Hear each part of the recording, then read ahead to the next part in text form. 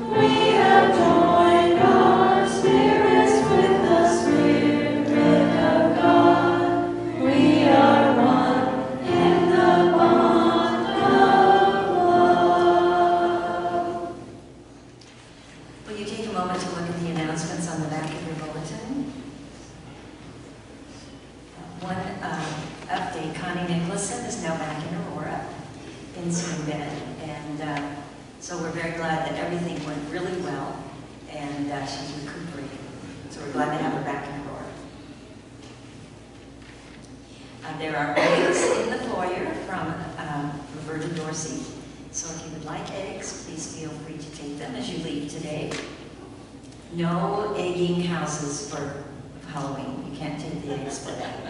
I just know there are some people in this room that might have the tendency. I just wanted to make that clear. We want to pray for all those in our congregation and beyond who may be suffering with illnesses or the stress of a family situation. We pray for them continually and hope that there are things that if we can do something that we are made aware of that. Food pantry for October is tuna. Bible study Tuesday, October, 6:30 p.m. through the month of October, Youth group will meet each Wednesday at Fellowship Hall from 2:15 to 3:30. Next week will be our annual meeting. So those of you who are chairman of the committees, please have a report ready. And we'll have a light lunch. So we'll go downstairs right after church, go through the line, get your lunch, and then we'll have the meeting. So we're going to have egg salad, chicken salad, chips, and bars. So just to let you know what we're doing there. Are there any other announcements? So last night at the Cheer Fund Barbecue Raiser, we raised $2,600 for the Cheer Fund. That's great. And your contestant, John Schultz, came home with the first place trophy. Yeah.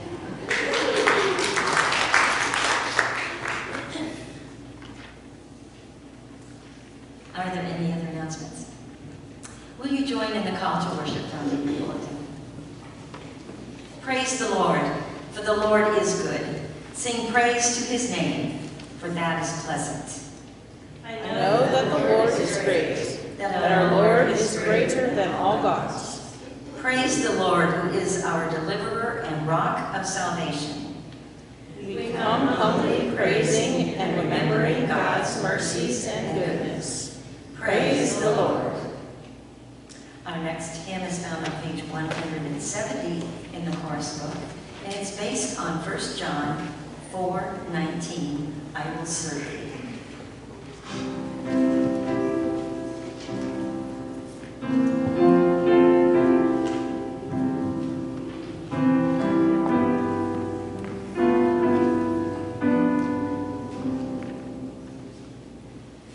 I will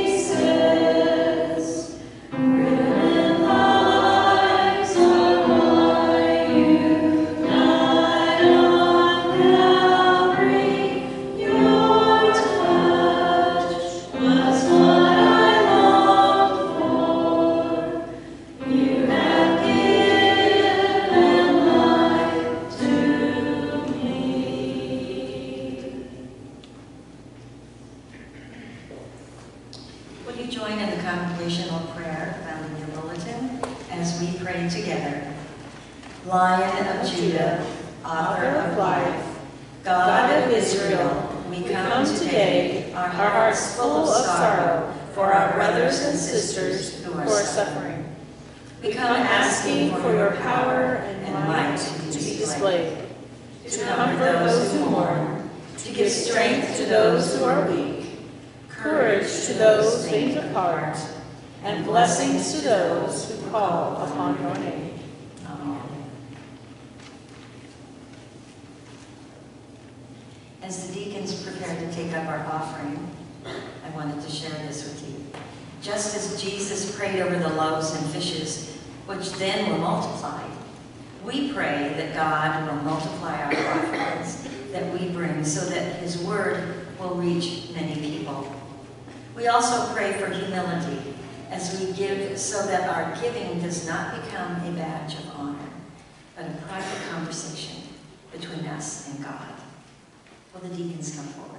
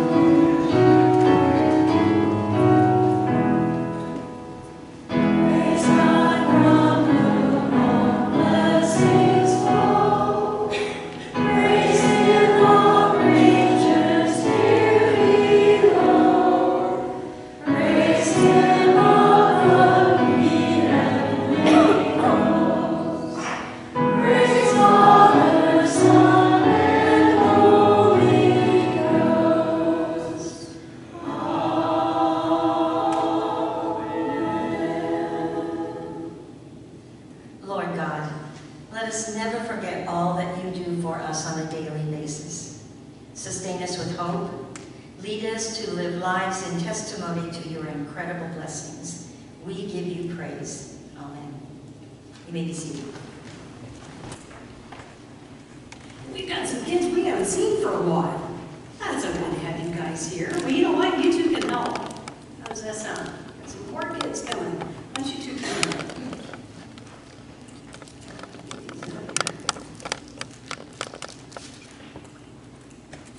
All right, so I have some cards. I'm going to put these behind my back. I'm just going to kind of mix through them, and I'm going to just pick. Maybe that's the board deck. Okay.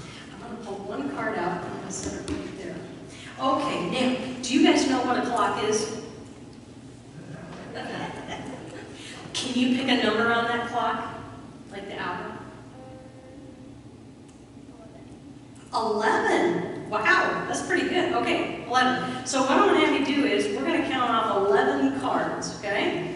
1, 2, 3, 4, 5, 6, 7, 8, 9, 10, 11. We're going to put those on the bottom. Now, we're going to do a clock, okay? And we're going to do it, so you know how a clock works, right? Okay, so start with 12. 11, 10, 9, 8, 7, 6, 5, 4, 3, 2, 1. right, so we have a clock. Now, you know what? You weren't here, but these guys were. And what have we been talking about? We've been talking about Jesus, haven't we? And we've been talking about his return, and it tells us that no one's going to know the day or the hour, so we need to what? Be prepared. That's right. Because if we're not prepared, if we've not asked Jesus into our heart, are we going to get to go to heaven? No. Well, this is interesting that you picked 11th, because it's called it the midnight cry, but we are living in the 11th hour right now. So, can you point to which one is the 11th? You want to flip it over? You want to flip it over? All right. So who's that a picture of? That's a picture of Jesus. And Jesus is with us definitely at the 11th hour, isn't he? So we're going to put that right there. Now, I had made a prediction before we ever even started. And the prediction I made was you were going to pick that card. Now, here's the cool thing. Because we're not in the 11th hour, who else has ruled the day? You want to start flipping over the cards? Flip over the cards. Oh, so what do we got? We got Satan and Satan and Satan, Satan and Satan and Satan. Keep flipping. We got Satan and Satan. All right, so we have all three. Now guess what? Not all three, but you want to look through those? What do we got there? They're all Satan. So out of all the cards that you could have picked, because I didn't influence you, did I? No, because I think I picked 8 at the last one. You picked the one that Jesus was Lord over. And guess what? I knew you were going to, because I've had you in Sunday school and youth group, and I know that you've accepted Christ in your heart. And I know you've accepted him in yours. And that's all we need to know, because it doesn't matter how many places Satan is in this world, we only need to know that Jesus is still Lord over that guy. Bunch back hands. Dear Heavenly Father, we thank you so much that you sent your Son to us to be the Lord over our lives. And we thank you that you make us ready. And when we've accepted him as our Lord and Savior, we will be ready no matter what time, no matter what hour, no matter what minute that he comes to take us with him. In your name we pray. Amen. Okay, you can go back. Actually, you probably could go down to Sunday school. Well, today we're going to be looking at a bunch of different scriptures that show us who God is really Lord over and who he has chosen. Now, I will go ahead and do a little disclaimer. We switched things up a little. It may run a little late today, but when I was worried about that at the Presbyterian Church, I got a stern look and said, don't you dare shorten that. So, if you're upset that it goes a little longer, you talk to them, because they're like, you need to say all of this. So we're going to be looking at Israel. So from Deuteronomy 32, verses 7 through 15, he says, remember the days of long ago. Ask your fathers and aged men. They will tell you all about it. When God divided up the world among the nations, he gave each of them a supervising angel. But he appointed none for Israel, for Israel was God's own personal possession. God protected them in the howling wilderness as though they were the apple of his eye. He spread his wings over them, even as eagles overspreads her young. She carries them upon her wings, as does the Lord his people. And when the Lord alone was leading them, and they lived without foreign gods, God gave them fertile hilltops, rolling fertile fields, honey from the rock, and olive oil from the stony ground. He gave them milk and meat and choice Bashan rams and goats and the finest of wheat. They drank the sparkling wine. But Israel was soon overfed, yes, fat and bloated, and then in plenty they forsook their God. They shrugged away the rock of their salvation. And from Romans 9, 4 through 5, God has given you so much, but still you will not listen to him. He took you as his own special people, chosen people, and led you among with a bright cloud of glory, and told you how very much he wanted to bless you. He gave you his rules for daily life so you would know what he wanted you to do. He let you worship him and gave you many promises. Great men of God were your fathers, and Christ himself was one of you, a Jew so far as his human nature was concerned. He who now rules over all things, praise God forever. Well, I know we've been doing a study on James, but I really felt like we needed to talk about Israel. It's in all the news, everybody's wondering, and there's a lot of information out there. Unfortunately, not a lot of it is accurate. And so we're going to look at what's going on and how this looks through the lens of Scripture and God's promise. So that's why I titled it, Help Me Understand, because that's what a lot of people are saying right now. Well, I threw up just a couple maps here. If you've ever looked at a globe, this is the whole eastern side of the world. You have China here, you have Russia, this whole big area here, you've got India, this is Saudi Arabia, and it's is Israel. So there's a little more of a close-up. This little bitty red spot is Israel. So when you start hearing about this whole thing about squabbling over land, we're going to get into that a little bit. So even more close-up, this is what Israel looks like. Now, here's the other thing. Well, it goes from the tip of Eilat all the way up to the Golan Heights, which is right by Lebanon. You have the Gaza Strip, is what everyone's talking about right now. But this is all the Western Bank. When we were over in Israel, you could only go in this itty-bitty little narrow bit because otherwise it is all occupied by Palestinians. In fact, when we were right over here in Hebron, we were literally walking against the fence of Palestine. And normally, you wouldn't be able to do that, but we did, and thankfully we did when we did, because you wouldn't now. And when we were up here in the Golan Heights, which is where Gebel Raphaim was, and then Mount Hermon, we were literally on the Lebanon and the Syria border. Now, when we were there, there was a rocket fired from Lebanon, but it was shot down in the air. But we were literally on the border. So you have to realize that when you hear about all this stuff, and where they came in from Gaza, they came in through the Mediterranean. It's literally right there. There is no place for Israel to go. It is a buffer country. And that's why it has been fought over for so many years, throughout all the thousands of years, because people have to go through Israel to get to the other places. So what I was getting at is this little bitty strip is basically all you can drive through safely. So in the West Bank over here is where Samaria is. And when we went to Mount Kabir, we were in armored bus. And we were able to go up on that mountain, and we could look down at Samaria, but we couldn't go into Samaria because of the threat from skirmishes with Palestine. And just to the side of us was Mount Ebal.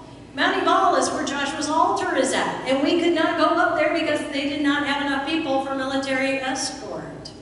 Why was Mount Ebal such a big deal? Because that's where Joshua's altar is at. They have excavated this entire altar. Why is that a big deal? Because that is the only true proof that has been completely excavated to show that the Israelites own that ground, that everything in the Bible is 100% true. Guess what happened about a month ago? Palestinians came in with bulldozers and they were trying to bulldoze down Joshua's altar. Now, Aaron Lipkin, who is the head of our tour agency that's over there, he came up and discovered the footprints of God. There's 7 of them in Israel. But he's the one that found Joshua's altar. And so he was petitioning in Israel, and he was petitioning everyone in America to call your congressman and your legislative people to call to save Joshua's altar. And because of all that, they had to stop. And they need to claim that as a historic landmark, so that way, should have already been, but I don't know what they have to do legally, to keep them from destroying this huge, huge piece of evidence. And Joshua's altar is when God brought the Israelites into the promised land. It was there that he built the altar to God. So this just kind of gives you an idea what we're talking about. This little bitty area right now is what everyone has fought over. And in Psalms 135, we did this for the call to worship, but he says, for the Lord has chosen Jacob to be his own. Israel is to be his treasured possession. I know that the Lord is great and that our Lord is greater than all the gods. Now, I know I've talked about a lot of this, but these where the scriptures are from. It said that God appointed an angel over every nation but Israel. Now, we talk about the fallen realm. What happened? Because some of those angels wanted to worship upon themselves. They wanted to trump God. And that's where we end up with all this problem. But God is the God of Israel. He is the God of all gods. It says the Lord does whatever He pleases Him in the heavens and on earth and in the seas and all their depths. And He gave their land as an inheritance to His people Israel. It is an inheritance that cannot be taken away. It is theirs. It is their rightful land grant. And from Exodus 6 through 7, He says, and I will accept them as my people, and I will be their God. And they shall know that I am Jehovah their God who has rescued them from the Egyptians. So, just give them a little history here. We talked about this. Where does this whole scrimmage come from? The entire Arab nations come from one man. Do you know who that is? It's Ishmael. That sounds familiar. That's because Abraham, when God called Abraham and He said, I'm going to make from you a great nation and I will give you a child. Well, he got restless, and so did Sarah. She had other alternatives, but she gives Hagar, her maidservant, to Abraham, and he has Ishmael, the older son. And God says, no, he is not the one. I am going to put the inheritance through your next son, Isaac, but I will make a great nation out of Ishmael. All of the entire Arabic nations come from Ishmael. All the Jews, pretty much everybody else, comes from Isaac. Now here's where we get into problem. Moses wrote this account of Abraham and God and Isaac and Ishmael 1400 BC, okay?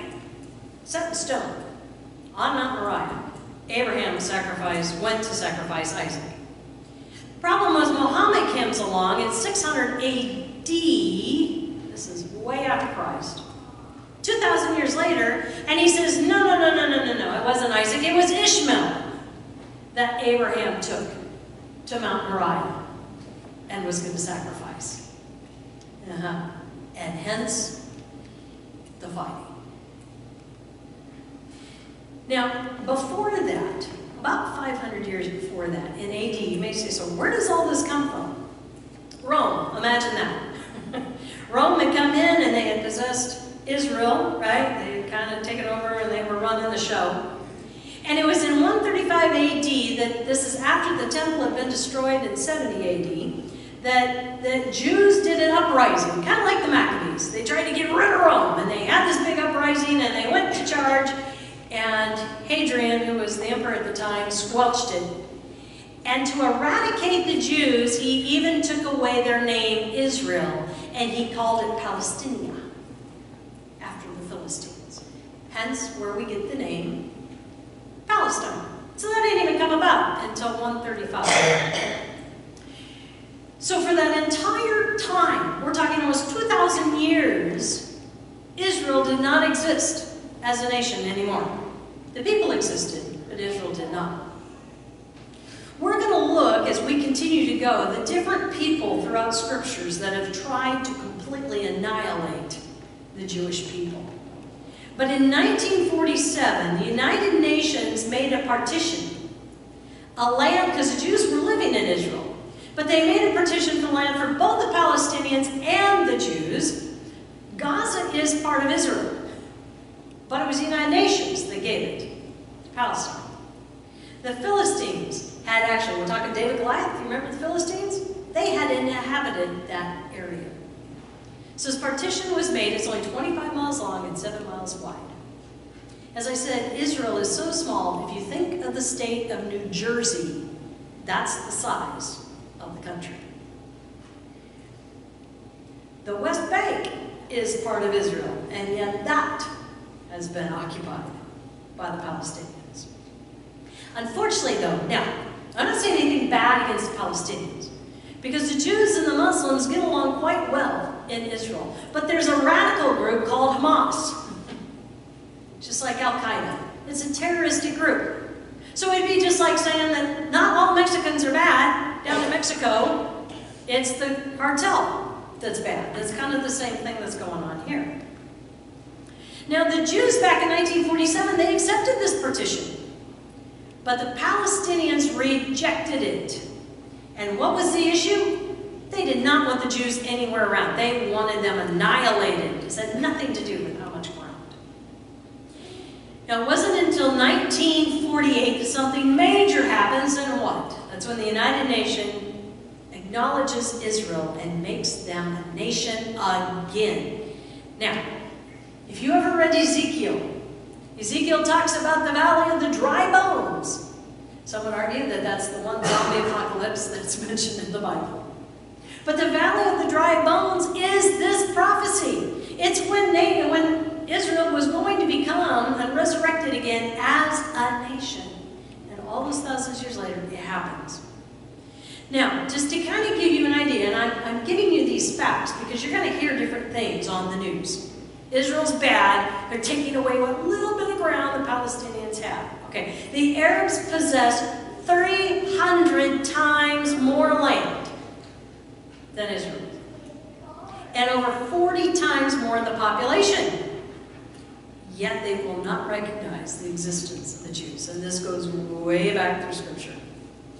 Now, this is another interesting little tidbit, because as I showed you on that map, Negev was at the bottom. That is barren, that's desert, it's wasteland, it's a wilderness, it's below the Dead Sea. There's nothing there but rock, and nothing really grows too much. That's where the Jews had been residing before. That was the little part that they had been contained to. Guess where the attack happened? In the Negev area. When those air gliders came in and hit the concert that was going on. It was in Negev. There's also another correlation.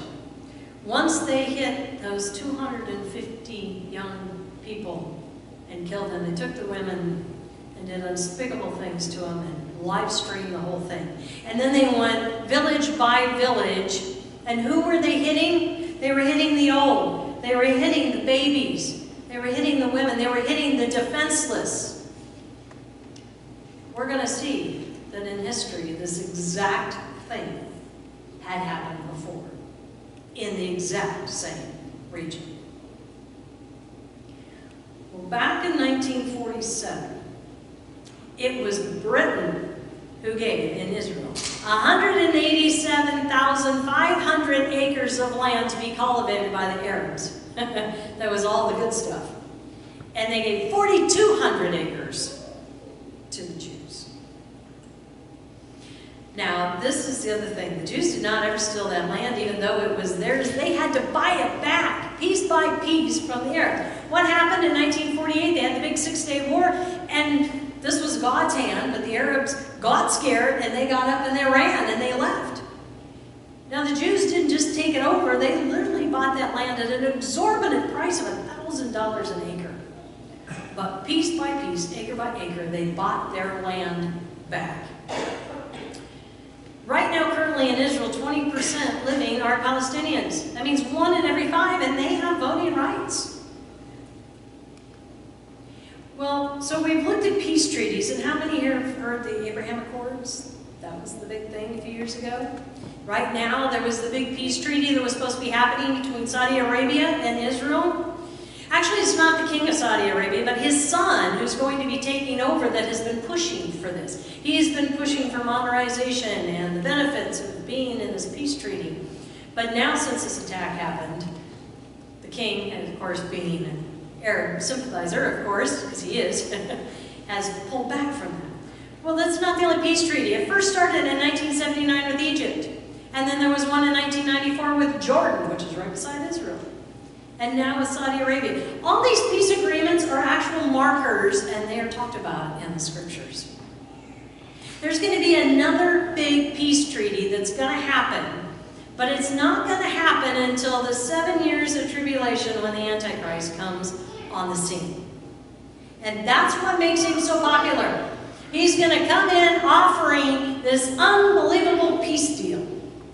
And halfway through the midpoint of that, 3.5 years, he's going to break that agreement. And that's when everything goes south. So it's going to be a false peace.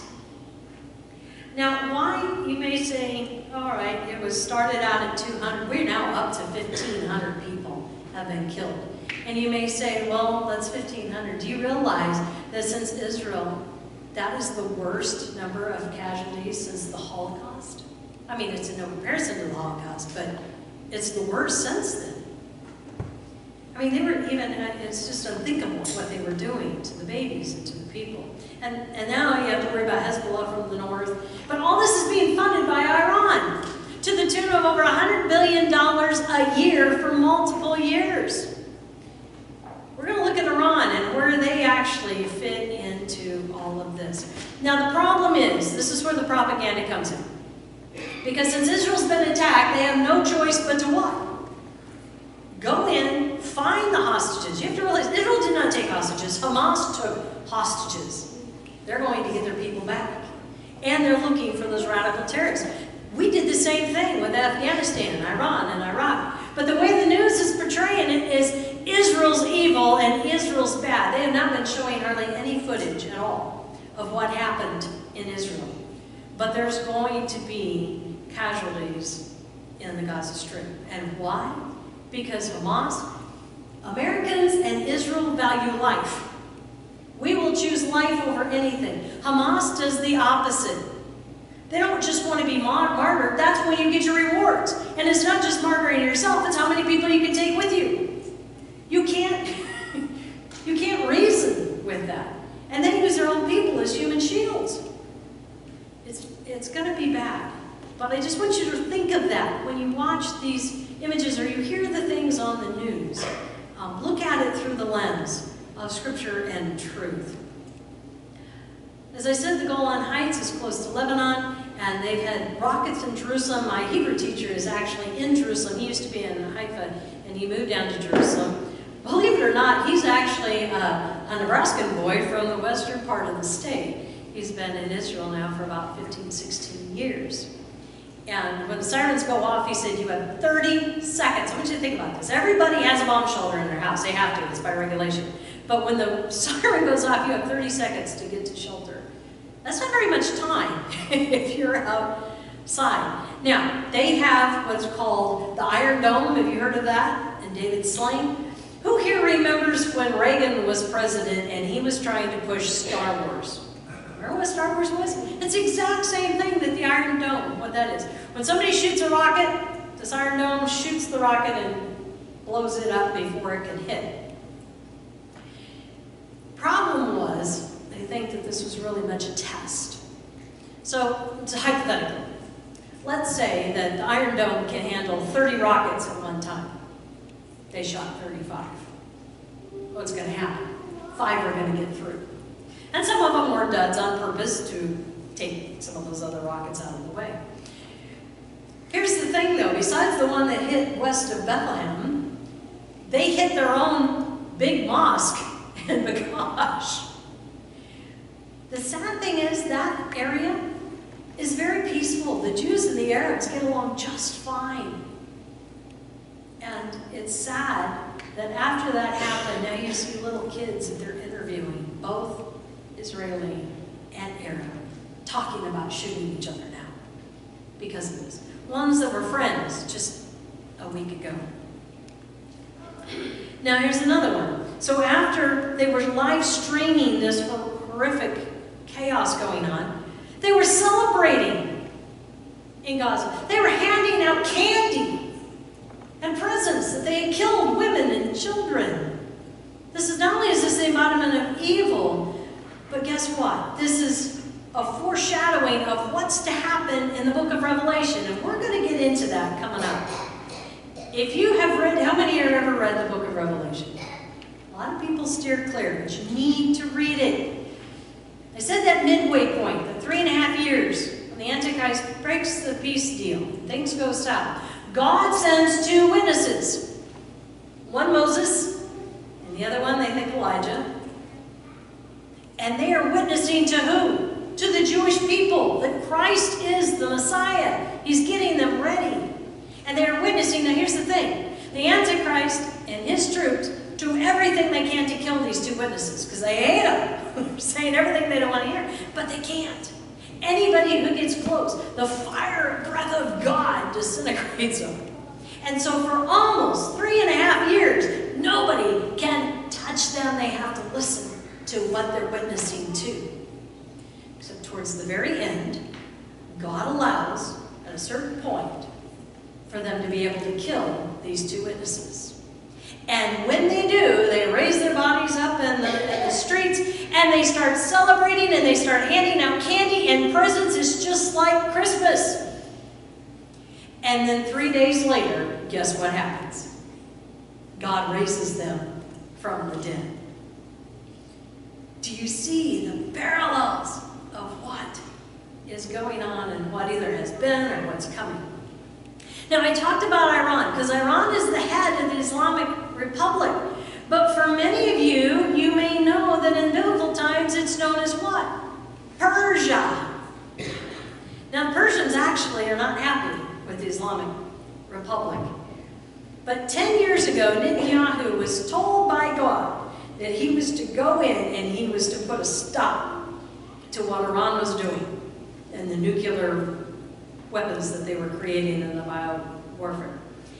And he would have done it, except he was talked out of it by a certain person. And that was Obama. And that's kind of where we're at now with this nuclear threat that's still going on. But I want to get into the holidays. We've been talking about the holidays.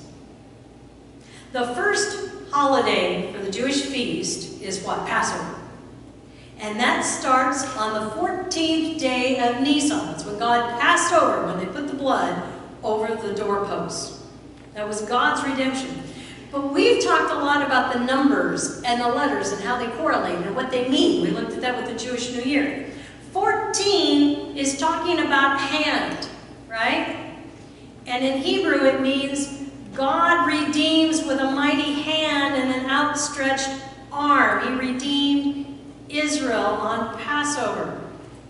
It ends at the end of those Jewish celebrations on the 14th of Adar, which is the last month. So we go through Feast of Trumpets and Yom Kippur and the Tabernacles. And Yom Kippur, right after that, is Purim. Who here knows what Purim is? We've talked about it. Did a series on it. Esther. When Esther, this is, where was she set? Where's that whole story set at?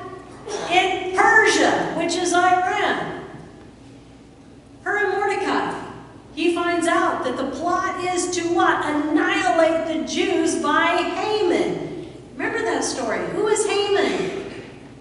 Got to go back through the lineage. King Agag. God told Saul, wipe him out because he's an Amalek. And they wanted to eradicate the Jews. And Saul did not. And who comes from King Agag? But Haman. And Haman, what was his one whole goal? To eradicate the Jews. And it was because of Esther and Mordecai that they were allowed to fight back and God saved them. And so they celebrate that on the day of Purim. Which is, like I said, the 14th day of the month. Persia is going to rise again in the scriptures. There is going to be another Haman that will arise, called the Assyrian. Now I know we talk about the Antichrist. Did you know he's only mentioned that once in the Bible? He has been given a title multiple times elsewhere, and he is called the Assyrian. That tells us where he's coming from, doesn't it? It's going to come on the scene. Did you know that Iran calls us Little Israel, the U.S.? I have said all along that America was the promised land, the next promised land, because where did all the Jews go during the Holocaust? To America. Did you know we have more percentage of Jews living in America than lives in Israel? And that's why God says, I will bless those who bless Israel, and I will curse those who curse Israel. I said Amalek is, the Agite, and that actually comes from Esau. But what did he do? He attacked the women, he attacked the children, he attacked the old. It was defenseless. See the cycle? It's that seed in Genesis 3, we start out.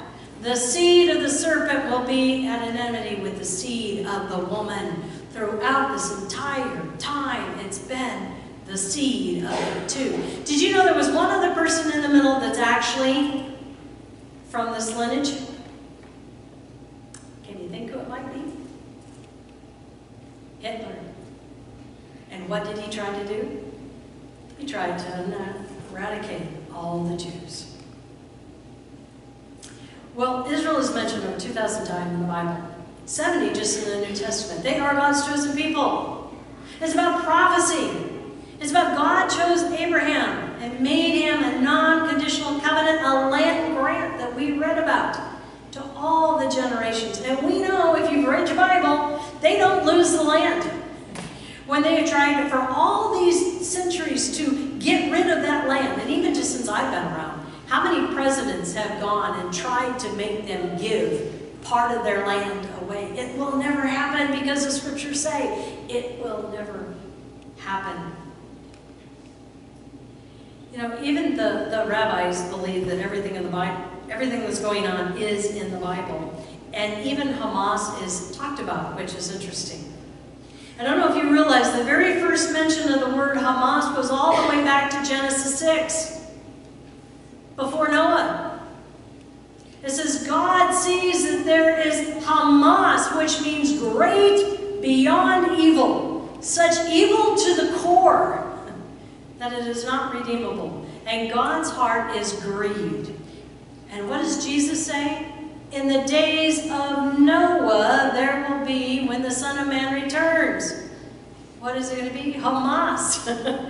Committing violence against the Jews. Of course, there's other things in there too, but that's just interesting. Even the book of Obadiah, God says he will judge the descendants of Esau. Hamas rejoicing at the death of the Jews from the Babylonians. This has been an ongoing theme throughout all of the scriptures.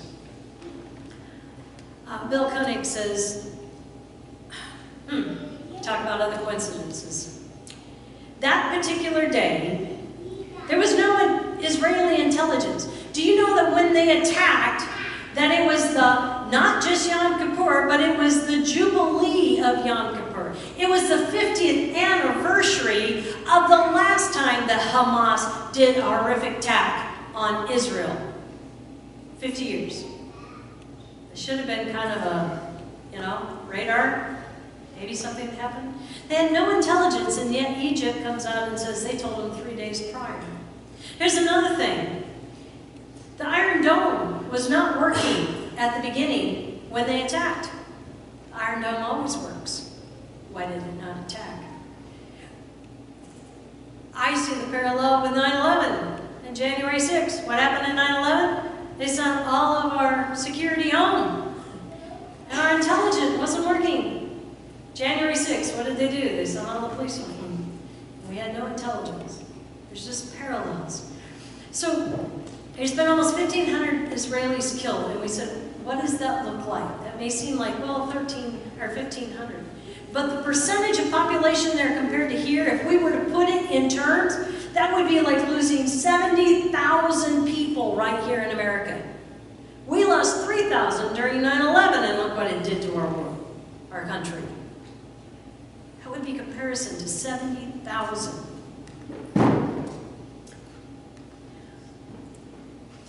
The problem is, if you've been turning on the TV, what are you seeing?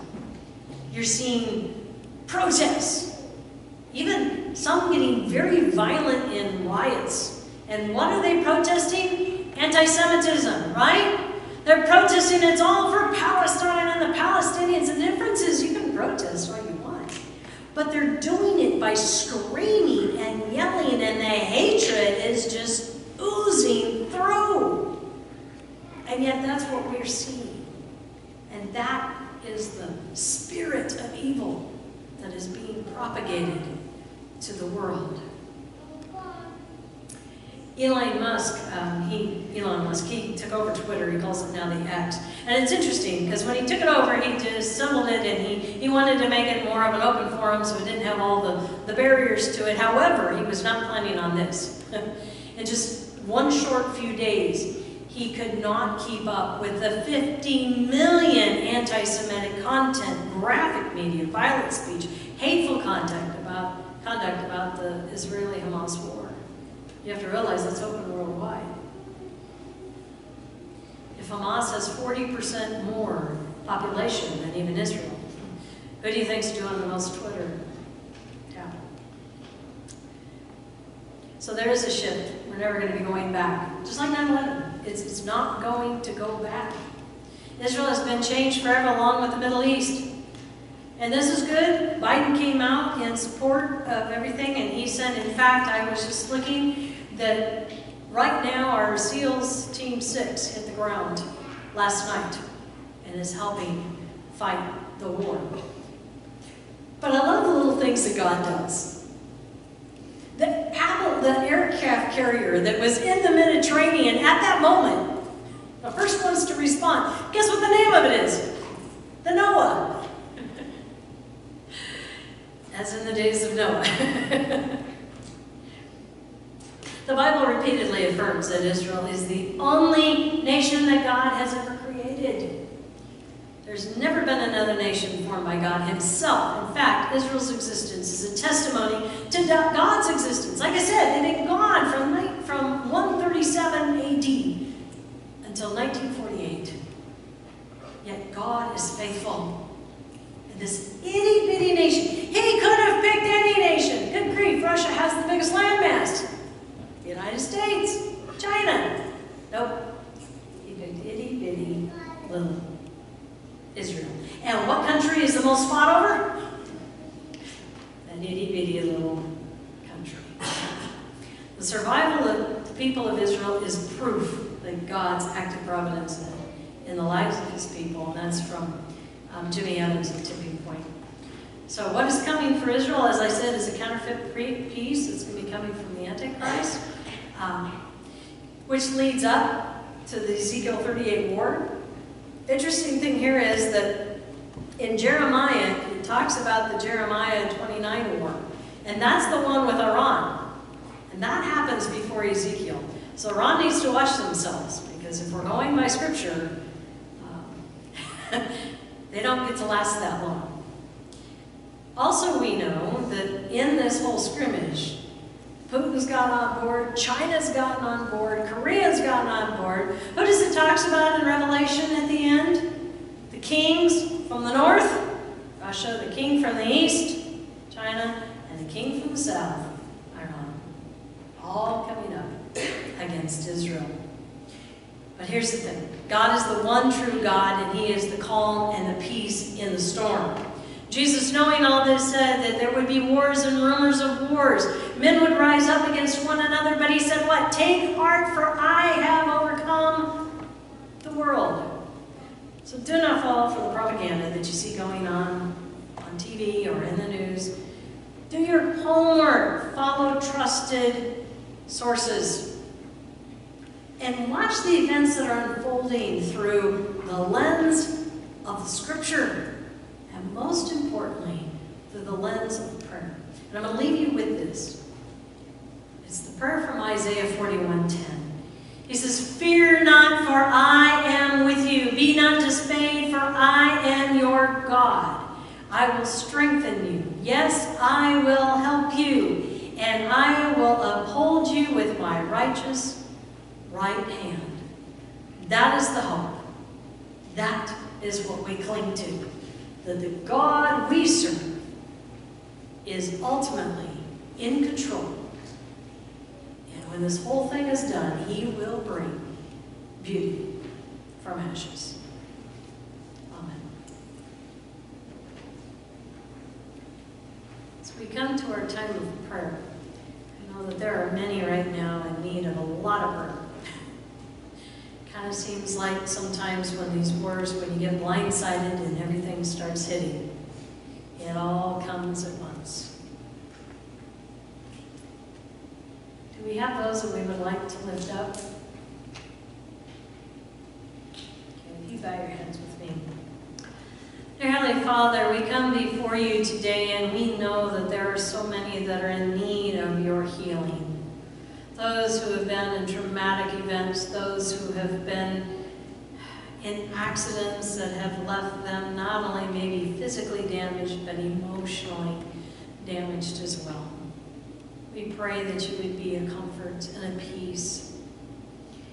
We pray for those who are suffering with all different illnesses, those that seem to just keep coming and coming and coming. You are the God that can eradicate the plagues, and we ask that you would put your protection and healing over them. Dear Lord, we lift up our brothers and sisters in Israel and around the world, and our military forces that are joining. We ask that you would be with them and help them make sense of all of this. Make their eyes alert. Put a protection around your people and your nation. And dear Lord, thank you for showing us that this is not new. It is cyclical. There have been so many times throughout all of history, throughout all of the scriptures, that the world, that the enemy, that Satan has tried to obliterate your people and your name, and yet you still will prevail. Thank you for those words of assurances. And thank you for letting us know that you are ultimately in control, even till the end of the last line in Revelation. And we thank you that your Son came as that Messiah to both us and your Jewish nation. And we thank you on those times when we are left without words, searching and seeking and asking, that he even gave us a prayer that we can pray to you. If you would join with me in the Lord's Prayer. Our Father, who art in heaven, hallowed be thy name. Thy kingdom come, thy will be done, on earth as it is in heaven. Give us this day our daily bread, and forgive us our debts, as we forgive our debtors. And lead us not to temptation, but deliver us from evil. For thine is the kingdom, and the power, and the glory forever. Amen. As we come before Christ's table, we come all invited, all who accept him as Lord and Savior are beckoned to come. To come remembering the night in which he sat with his 12 closest, and he lifted up the loaf, and he gave thanks, and he blessed it to God Almighty, King of the universe. And he broke it, and he said, "This is now going to be my body, which is broken for you. Every time you eat of this, do this in remembrance of me." And then he picked up the cup of salvation, and he said, "This is now going to be a new covenant, a covenant between myself and you. It's going to be my blood that will be poured out for the forgiveness of all of the horrific sin in the world, past, present, and future. Every time you drink of this, do this in remembrance of me." And so as the body of Christ, we come before his feast, eating and drinking, remembering his death and his resurrection, but proclaiming to all that we are in the 11th hour, and he is coming again. If you would join with me in our next hymn, page 217, "There is a Redeemer."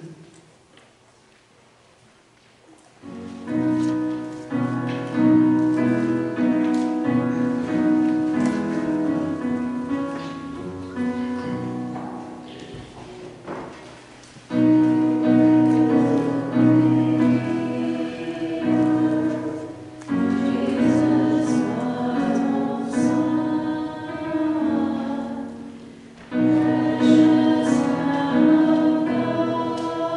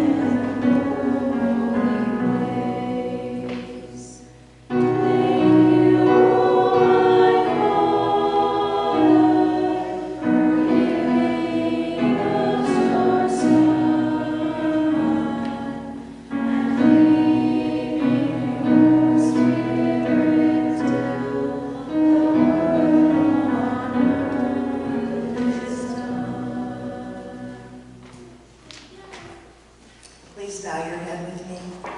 In our attitudes, in our actions, in our desires, and in our fears, we are like sheep who have strayed far from the green pastures and still waters. We cry out in our need, and because you are the good shepherd, you hear us. Seek us out and rescue us in the scattered places to which we have wandered. The bread we now break is the symbol of your shepherd's care, for you feed us, you guard us, you protect us, you seek and find us through Jesus Christ. Dedicate us to your will as we partake in this bread of communion, that we may truly be the sheep of your pasture, responding to the needs of the world around us as you have responded to ours. We pray to you in Christ's holy name.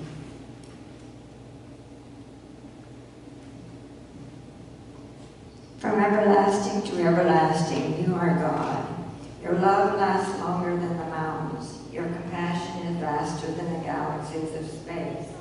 The cup we now lift for your blessing is a sign of your compassion, for it reminds us that the lifeblood of Jesus Christ was poured out for us.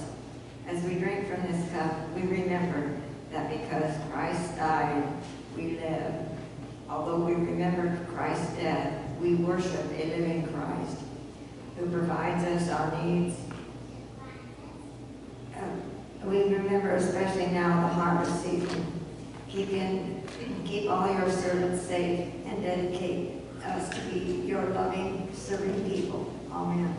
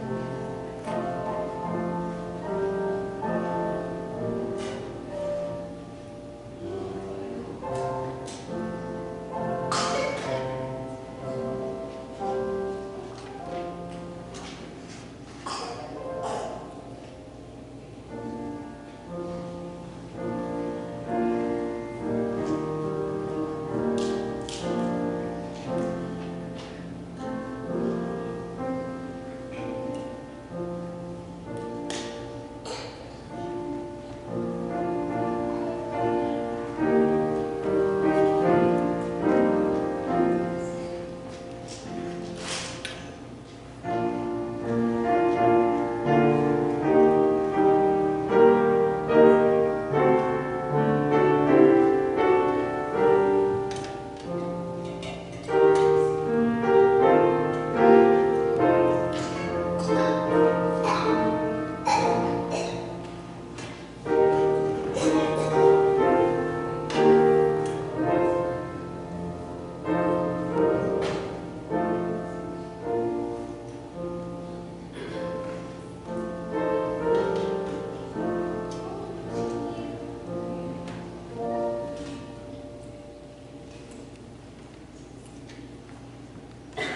know today might have been a lot, but I would highly encourage you, this will be up on YouTube and on the church's website. Go back and watch again. Hopefully it was review. We've talked about all this a lot of times, the little scriptural references.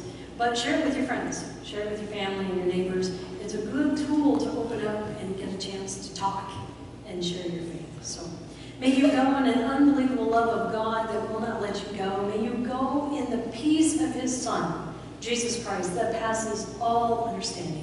And may you go in the fellowship of the Holy Spirit that keeps us all interconnected around the entire world throughout all of the ages, now and forevermore. Amen.